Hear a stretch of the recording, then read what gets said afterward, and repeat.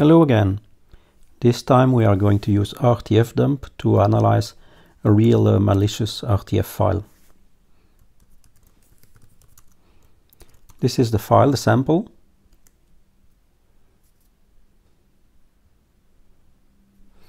And as you can see, it contains an enormous amount of items, almost 23,000. So that's a strong indication of obfuscation.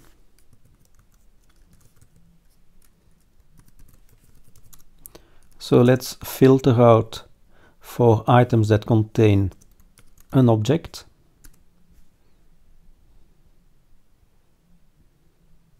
Okay, and now we have a much simpler overview. So we have here those entries nested that contain objects here, about 10,000 hexadecimal characters. Also more than 1 million characters in total, so it's clear that this contains a lot of obfuscation.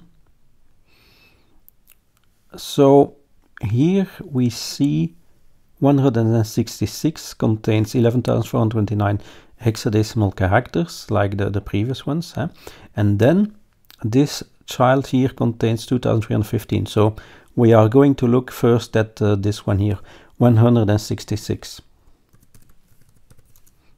So we select 166.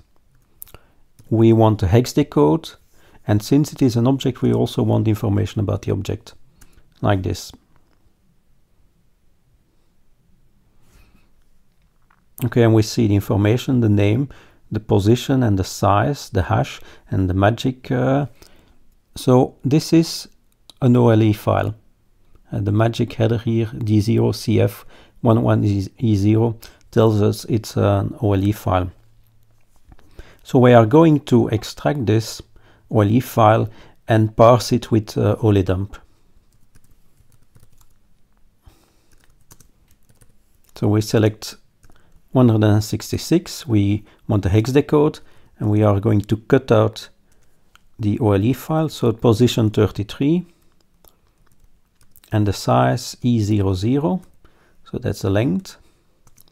We want to dump this, that's a sample, and now we pass this on to OLEDump. Okay, and we get an error. Now OLEDump recognized this as an OLE file, otherwise we would not get an error but a warning telling us that it's not a valid OLE file. Okay, but it recognized an OLE file. The problem here is in parsing the OLE file itself, and you see here incorrect OLE FAT sector index out of range, and the errors occur in the OLE file module.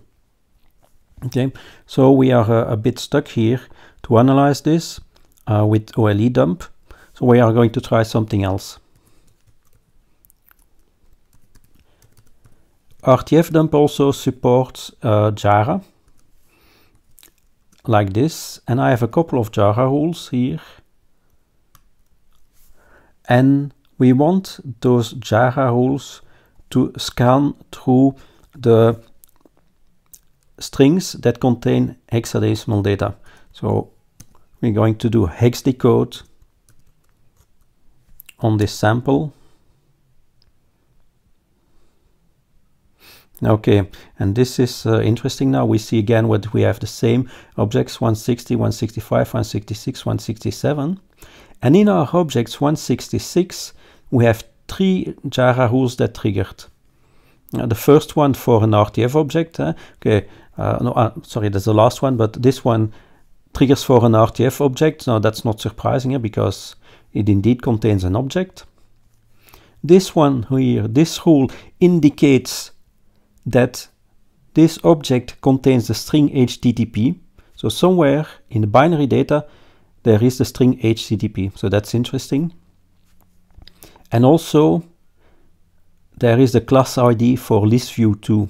Now there are exploits for this COM object, and it's possible that this sample here, this malicious document, contains an exploit which is a downloader via HTTP.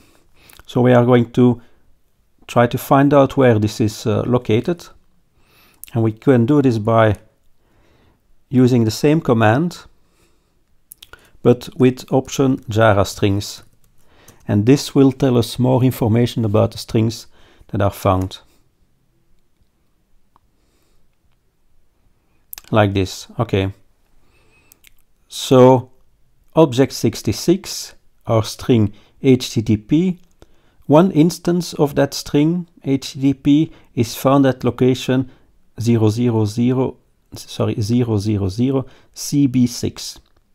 So let's cut out this position out of the data and see what we have there.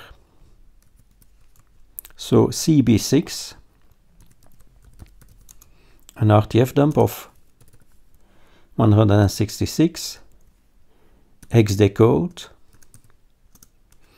and we want this from CB6, and we are going to take 100 hexadecimal bytes, and this in our sample.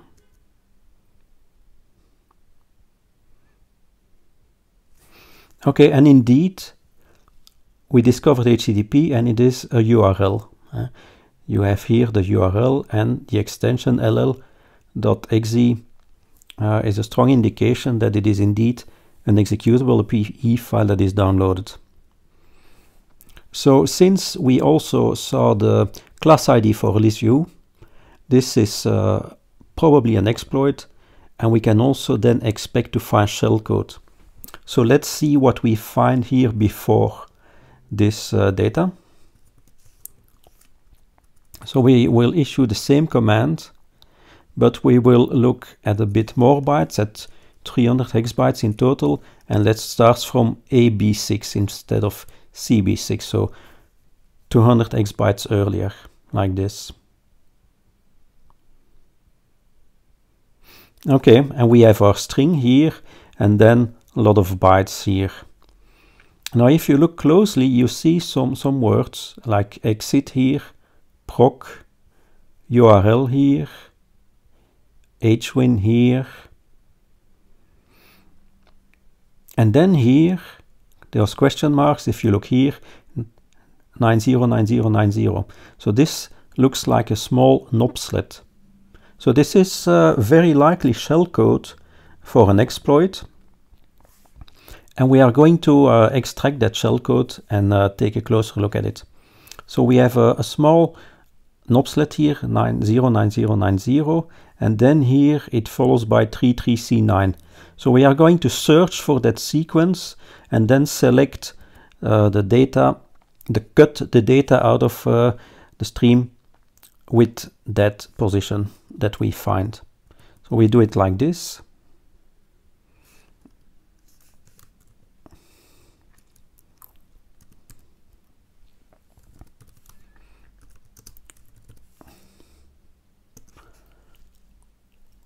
So a hex decode, and we are going to cut, but this time instead of giving a position, we're going to give bytes that have to be found inside the sequence of bytes. So 33C9, that's our sequence that we want to find, and when we have found that, we are going to take 150 hexadecimal bytes out of that sample. Like this.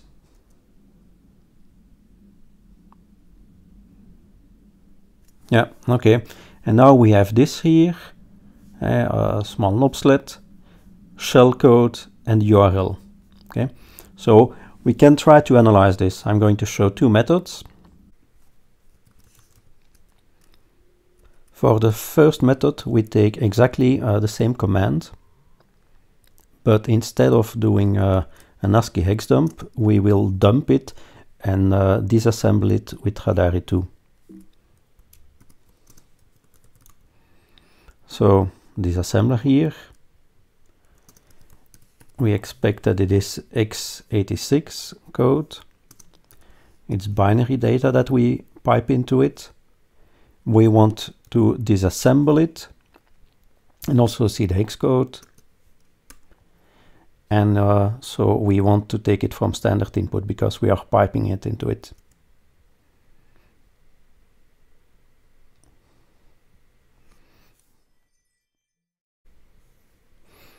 So, and indeed here at the end we see our zeros, but this looks indeed like shellcode.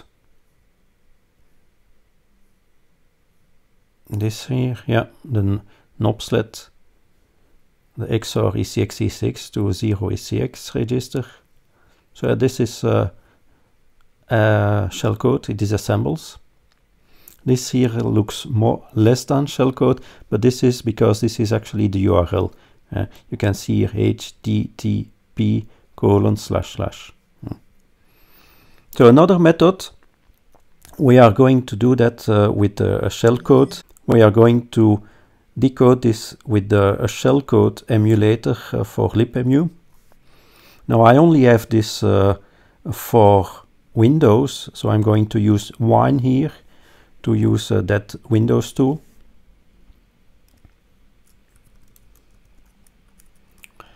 So first of all, instead of disassembling it with Radare,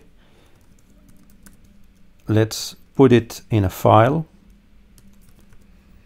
because that shellcode emulator needs a file. And then we run wine, the shellcode emulator, and we pass it the shellcode as a file, like this. Okay, so and this is your output from wine, but here, from here on, you can see the output from the shellcode emulator. So it reads the bytes, and you can see what the shellcode actually does. It uses the URL download to file API call to download from this URL and write this to file word.scr. And then it executes that file and exits.